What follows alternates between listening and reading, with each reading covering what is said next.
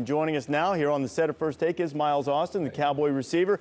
Miles, let's talk about the draft pick of Dez Bryant. How do you think it impacts the receiving core in your offense to have him with you? I think it's going to be tremendous. I mean, it just adds another playmaker, someone that can kind of catch the ball and make something happen, you know, after the ball turns something short into something long. So hopefully he can help us win a bunch of games and the right ones late in the year, too. What were your initial impressions of the draft pick, of him, and how he'll fit in?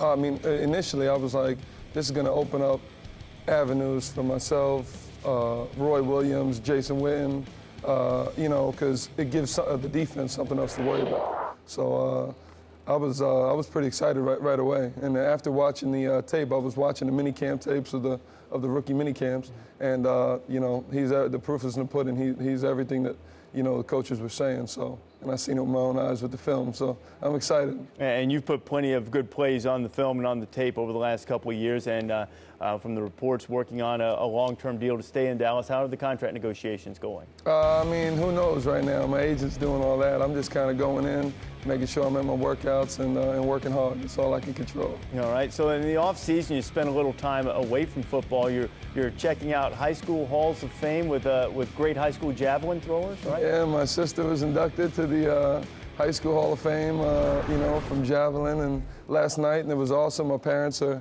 here today, and you know, we had a nice time last night, and it was awesome. So who would give the better Hall of Fame speech, her or you? She's definitely better at giving a speech than I am, but you know, she's a lot more articulate and better writer than I am. I can hang out though. I can hang out and kick it around. You're a scholarly guy. We know you're in the middle of a chess match outside, and he's playing better than anyone else so far against our chess champion. I'm going to test your NFL trivia knowledge here among guys like you, undrafted free agents. You want to go over and play a little game? Of course, let's go. It'll be like Wink Martindale here for some of the old school people who remember the great game show host. What we're going to do is play Name That Undrafted Free Agent Superstar, or Undrafted Superstar. Here's how it works. We're going to give you some clues ranging from the obscure to the more notable. You get a chance after each clue to guess who it is. You ready to go? I'm ready to go. Okay, here's the first one. If not a football player or an athlete, he would have been a firefighter. Do you have a guess? A firefighter? I got no idea on this one. All right, let's give another clue. Sam Hurd, possibly. No, incorrect. He played in the NCAA tournament, the Elite Eight, as a forward for Kent State. Antonio Gates? Antonio Gates is correct. Do I have crowd noise? Yes.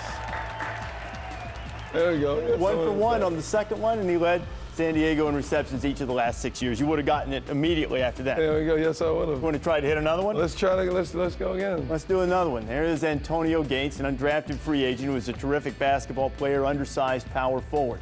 This undrafted free agent missed a tryout after being bitten by a spider on his honeymoon. Wow. I got no idea. I don't know anyone who was bitten by a spider ever in my life, actually. I've never known anyone who planned that as part of their honeymoon ritual either. Okay, he also stocked shelves at a grocery store in Iowa. Oh, okay. Kurt Warner. Kurt Warner. I think the second clues are too easy. The second clues helped me out a lot. No deal. No deal.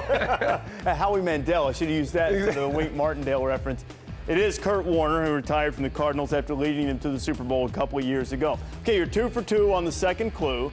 Let's see if you can hit one on the first clue. This undrafted free agent tied a chain around his waist once to make weight. To make weight? Dwight Freeney. Who knows? No, he was drafted high, right? He was drafted high. Yeah, I don't know. I'm looking at the picture. I'm trying to. So basically what you're saying is you're cheating, okay? All right, he started his college playing career at Trinity Valley Community College in Athens, Texas. It's a little tougher. I got no idea of this one. Not yet. I might need to go to the third one. Would you like to see what's in the box? Yes. What's the third clue? The Hall of Fame class 2010 is a defensive tackle from the Minnesota Vikings.